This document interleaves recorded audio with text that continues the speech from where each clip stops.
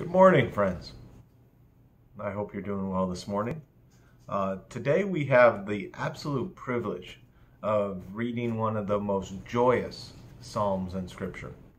As we continue this journey of ascent to Jerusalem, here the psalmist invites us to celebrate something that I think the people of Israel understood and that we don't. There's a context here to this psalm, but it's this moment where they're remembering how the Lord has rescued them. How there's this story that's just part of their consciousness that we're not quite sure which one it is, but where they are just celebrating because God has freed captives and returned them to Jerusalem. And there's this moment of celebration here that every pilgrim is invited into as they remember it. Because in this moment of celebration, they remember God's faithfulness. So now let's read this one together and let its words soak into our hearts and minds as we begin our time of worship today. Psalm 126 begins, a song of ascent. When the Lord brought back the captives to Zion, we were like men who dreamed. Our mouths were filled with laughter, our tongues with songs of joy. Then it was said among the nations, the Lord has done great things for them. The Lord has done great things for us, and we are filled with joy. Restore our fortunes, O Lord, like streams in Negev. Those who sow in tears will reap with songs of joy. He who goes out weeping, carrying seed to sow, will return with songs of joy, carrying sheaves with him.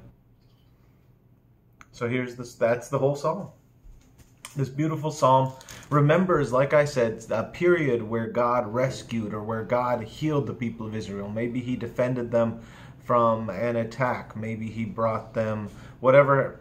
But there's this moment where it's very clear that God has done this profound work of jubilation. He has restored them out of captivity into hope. And so here you have this beautiful thing that's happened, and they are unbelieving that it could even happen. They are like men who dreamed. They go, I can't believe it. Is this real? Pinch me. Somebody pinch me. They're joyous. They're celebrating. The nations look on. Everybody's just in awe of God's grace and his rescue of them. And it describes the nature of that rescue in verse 4. The nature of this rescue is this beautiful. So Negev was a desert. And it was a desert that was incredibly dry and parched and ugly. And he says, well, look, imagine what would happen if streams, or when the rainy season comes, when streams move through the Negev. It goes from being just dirt and rocks.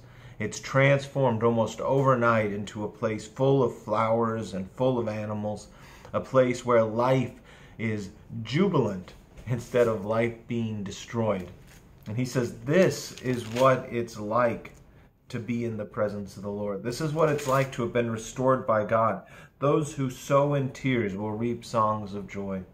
Those who go out weeping, carrying seed to sow, will return with songs of joy, carrying sheaves with them. So those who carry their sorrows with them as they go out are returning, carrying wheat, carrying the fruits of their labors, the fruits of their sorrow. And so all of this takes us as Christians right back to the Sermon on the Mount, where Jesus says that blessed are those who weep, because the Lord's the one who restores them. And that's the hope that we walk in as well. Christ has done this work for us. Christ has restored us. Christ has given us the freedom that we have to enjoy the gospel, to rest in the gospel, and to rejoice in his work moving us forward. Christ has loved us with a never-ending, never-failing love. And Christ chose us in our death sentence and restored us to new hope and new life in him. So this psalm is the Christian psalm. It's the Christian story. And even at the same time, in the midst of the sorrows that we're going through today, this story isn't complete. And we can anticipate it like these pilgrims are. These pilgrims are remembering this moment on the journey. Perhaps they sang this psalm as they were walking through a dry desert place. Perhaps they sang this psalm as they were walking up a south-facing stretch of mountainside with a steep incline going, oh, remember that. Perhaps it was when they walked through a spring and they felt the refreshment of water and the cool air around it. But these pilgrims, as they sang this, so too we are reminded in our journey that this is just part of the journey. There are times when you weep and mourn. There are times when you will be in despair. There are times where you will feel like you are a captive. But the Lord has a plan that will free us. And the Lord has freed us and will free us and will bless us. We will be like the Negev, full of life. So also, as we're playing with this metaphor, the other thing that comes to mind is that whole idea that a seed has to die before it bears fruit, that has to be buried. So that's the Christian life. We're putting to death the things of the flesh, the values of the world. We're setting aside the things that we would think would bring us joy, trusting God to bring us a greater joy. And this psalm anticipates that. So for you, I'd invite you to go read this again. Think about it. What does it look like for you? Where are you in the desert right now? And what would it look like for God to show you and restore you to new life? Now remember with that, God frequently does things his way. We might think that God's going to restore us to life, to grant us healing in one particular way, but his plan is frequently a little bit different. So it's almost more important just to say, I trust God to do it, than to plan how God's going to do it. Well, today, let's trust the Lord as we pray together. Father, thank you so much for your love. Thank you for the way that you have restored us, that we who were dry have been given living water that flows up within us, that will never cease. That your spirit and your power dwell within us, that we are called your children, that we are united as one people. We praise you, Father, that even the sorrows that we face, even the despair and the suffering that comes to us in this life, it is for a glorious purpose and part of your great and beautiful plan. May we walk in confidence in that. Give us the strength and the faith to walk in confidence when we face those times.